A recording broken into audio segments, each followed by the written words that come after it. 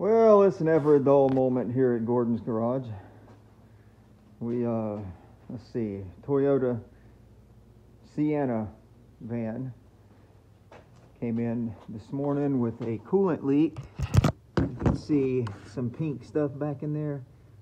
It has the pink, this system has the pink antifreeze.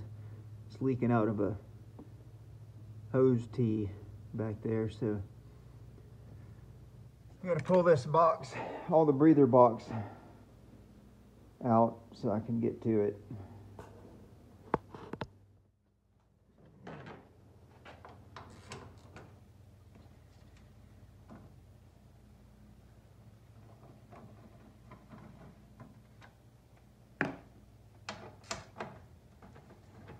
Didn't we have a Toyota earlier this week or last week? I think we fixed the Toyota earlier this week, didn't we?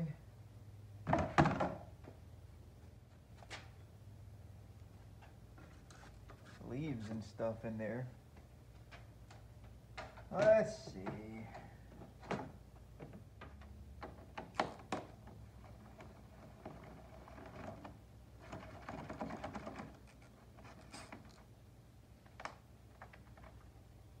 I'm not explaining to you how to do this because I'm not sure how to do this yet. Sometimes you just gotta feel your way through these things.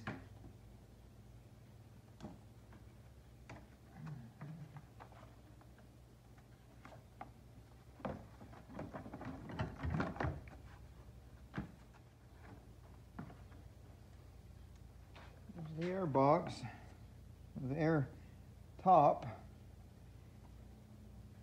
air intake. There's the air breather. Maybe we'll blow that out while we got it out, just to it's got a few leaves and such in it. Okay.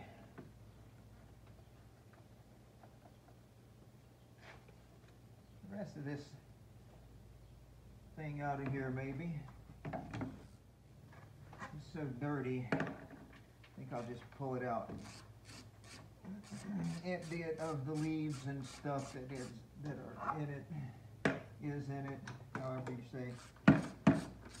Plus it will open up a little more access.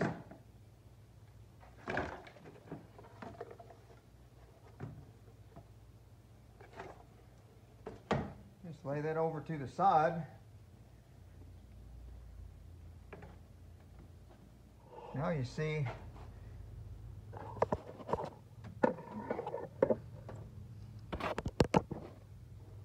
down in there, that's the heater hoses, the hoses that actually feed your heater.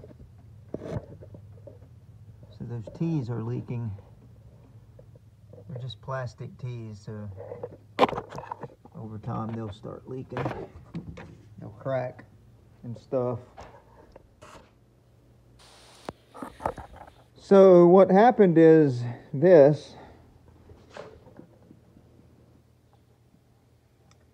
is the tee right here,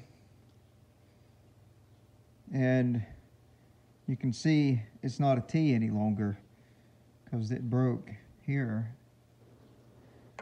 off into this hose here. So the broken end of it is in this hose. So it was like that, but just barely hanging together. So that's where the leak was coming from. But there's two tees there side by side. I'm going to go ahead and replace both of them while we're in there because they're both plastic. And surely the other one is right about to break as well. So we'll get both of those replaced and they won't have that problem again. Alrighty, while I'm out getting parts for the Toyota Sienna, stopped by Northern Tools and got the new fender mount lights for the 58. Already got one installed, but not wired yet. So I'm going to work over here for a couple hours and then get back to the little Toyota.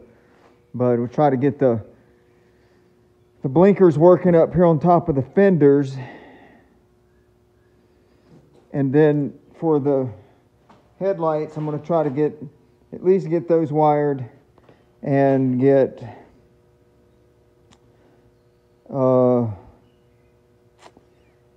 the headlights plugged in and make sure all that's going to work.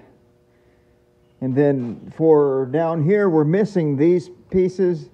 We're going to go ahead and design our own. We're going to go ahead and cut a metal piece out and design our own. And then I bought these reflectors to go in there.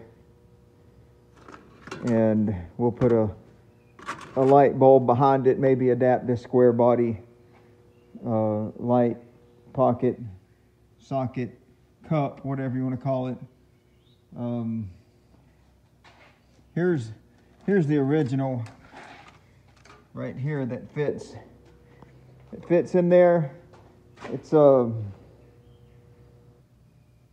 like a clear reflective type of material that sits in there and has a light, and it's obviously missing an amber lens. I think those were just parking lights. As small as that bulb is, and it's just one filament in there, I think it's just parking, and the blinkers were up top. So that's what we're working on. Got a hole in the top. Okay, so we got the headlights working, low beams, high beams, one bulb out over here. We got the blinkers working. I showed you that earlier. There's Harry. There's Fred. Okay, so I'm back over here at my shop with the Toyota. Picked up some tees, and these are PEX plumbing tees, but they're brass. That's what I usually use when I replace a plastic tee on a vehicle. Because they're brass, they won't corrode real fast, and they have these ridges already made onto them, so your hose will grip that really nice when you clamp it. And they're not really expensive, they're like $3. So, and then I usually get my clamps at Lowe's or Home Depot because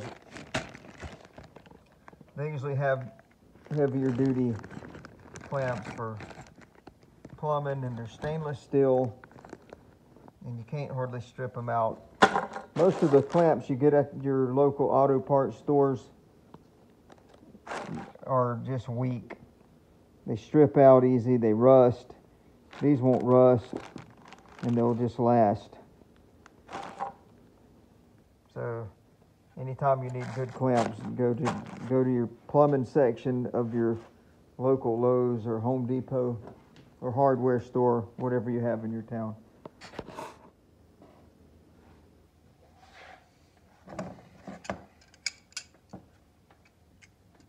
So we'll get these old clamps off of here. We're not going to reuse these squeezy clamps because they lose their tension over the years after they're heated up and cooled down and heated up and cooled down 5 million times.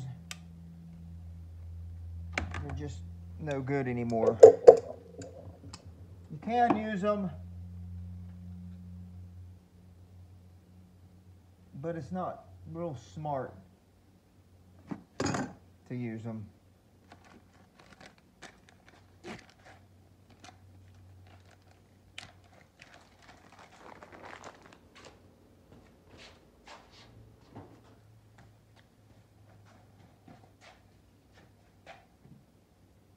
And if you've been following me for a while, you know that I like to do the smart thing.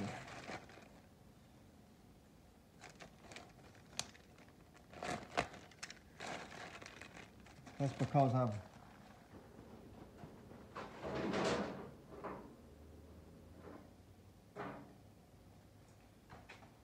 because I'm experienced in doing the stupid thing.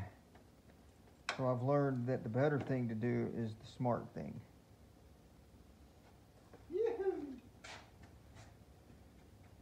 Alright, so usually these clamps are 5/16 socket or an 8. 5/16 or an 8. They're both pretty close to the same.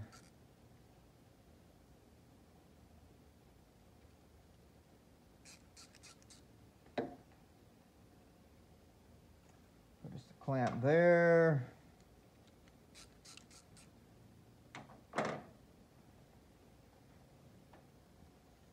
Clamp there. And I'm using the original hoses. These are molded hoses and they're really in pretty good shape still. It would be the difference in if we bought all these hoses,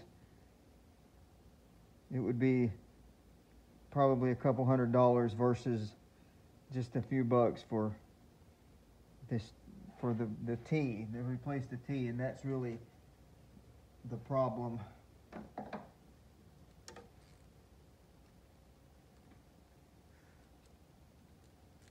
Not the hoses. The hoses aren't the problem.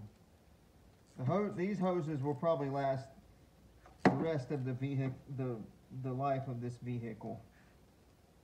They're very top quality hoses and they're just in really good shape still, so I'm not replacing them.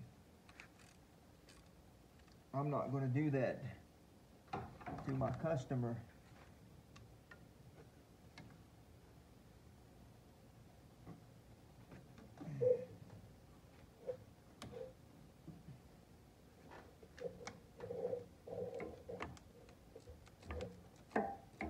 Now, I bet you some of the heater hose that you would buy at your local auto parts store is so low quality heater hose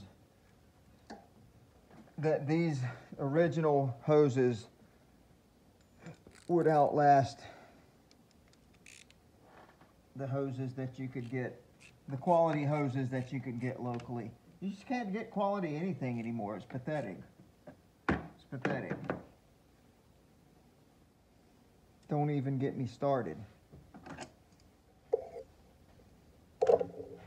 For this job, I didn't have to buy any new hose. I keep enough hose laying around.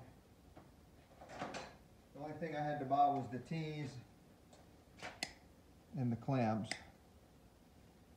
And I think I had $8 into a bag of clamps, and I'll have some left over, and then $3 a tee, so that's 8, 9, 10, 11, 12, 13, 14 bucks into the parts.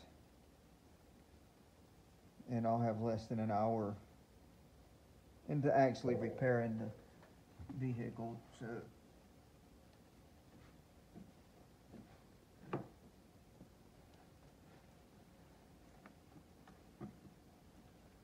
you can't hardly beat that. And the reason I'm replacing this section of hose is because I had to cut it off. So it wasn't good anymore. So I know I said that I wasn't replacing the hoses, but this little piece I am.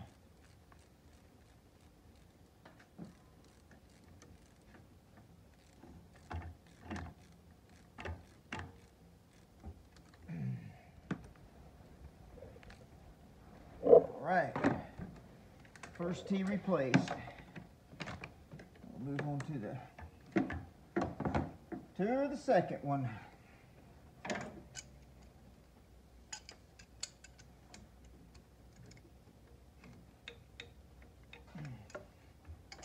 These little squeezy clamps off.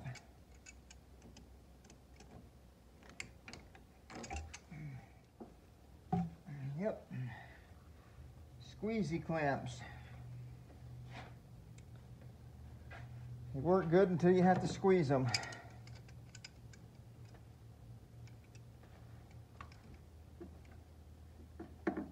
Now, see, there, that T hadn't broke yet, but if you see this little white ring around there, it was already starting to crack and coolant was already starting to seep out of it as well. So, same on this side. It wouldn't have been long before that cracked as well.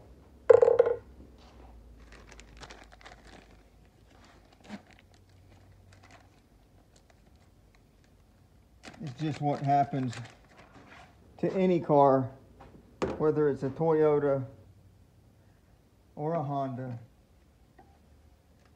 or a Kia or a Hyundai or a BMW or a Mercedes-Benz or a Chevrolet or a Ford or a Dodge. Doesn't matter. It's going to happen. Everything wears out.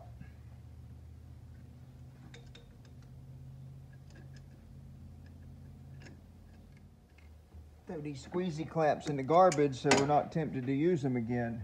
Except I'm having a hard time hitting the garbage can.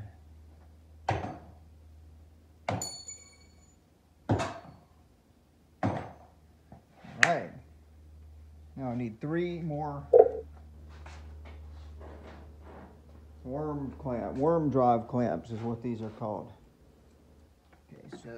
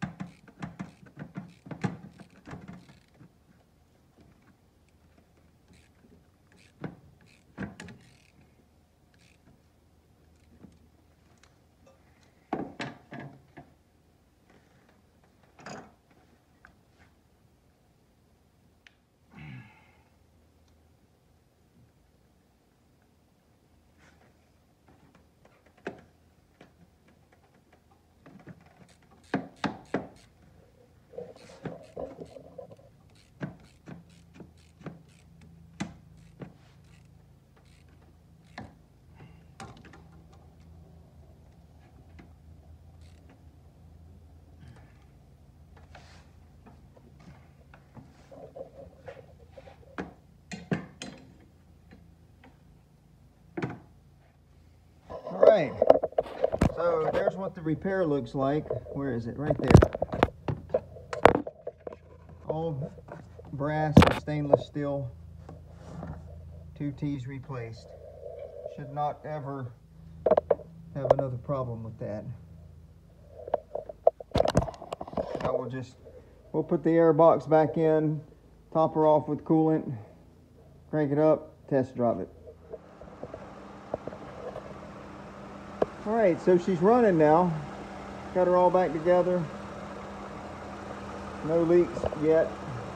Hopefully there won't be any, but we're going to go test drive now. Hood down.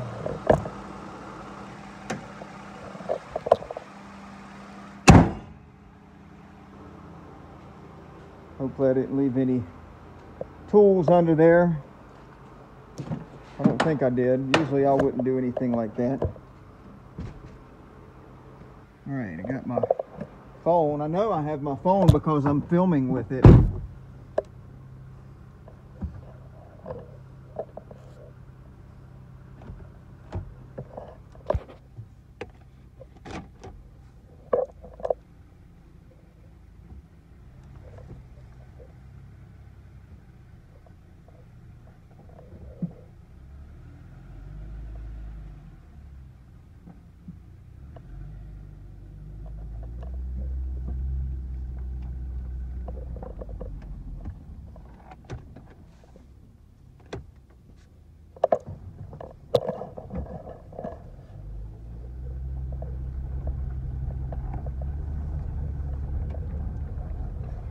Another test drive out of the old Gordon's garage.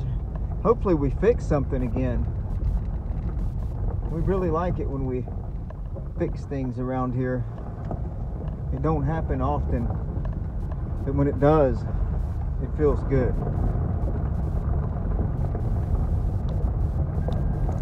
Things sure are green. I'm happy to see that. Seemed like it was a long winter.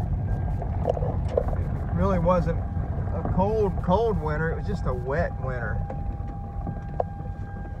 I put my seatbelt on or this thing's gonna scream at me for the whole drive.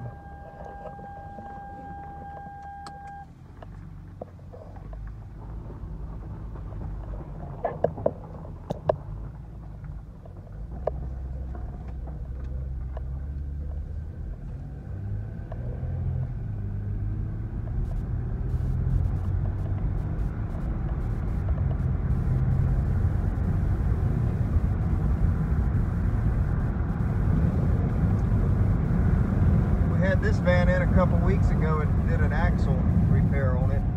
I think we filmed that. I think we YouTubed that. I don't remember. Go back and look. It's a good riding van.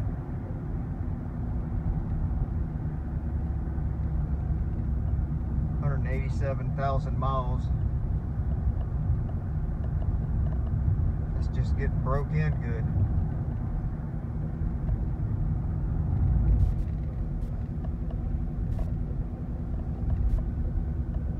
Yeah, so I guess I'll put about 10 miles on it and make sure nothing's leaking out from under it or overheating. Since we did a coolant repair, I like to put enough miles on one so I know that the vehicle owner is not going to leave and have troubles.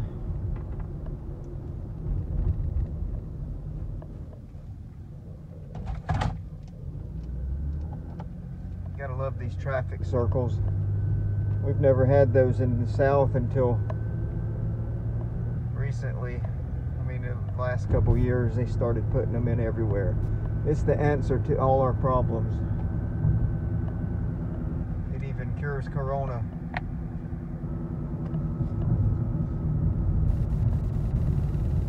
I know, because I don't have corona and I use traffic circles. So there has to be a connection. My drink is rolling around on the floor everywhere. Okay, today, so far I've got all the headlight, the new headlight adjuster. I can't think to talk sometimes. All the headlight adjusting hardware is installed. So that will adjust the high beam and the low beam. All those were rotten and broken off. So that'll get everything mounted back properly. Both sides.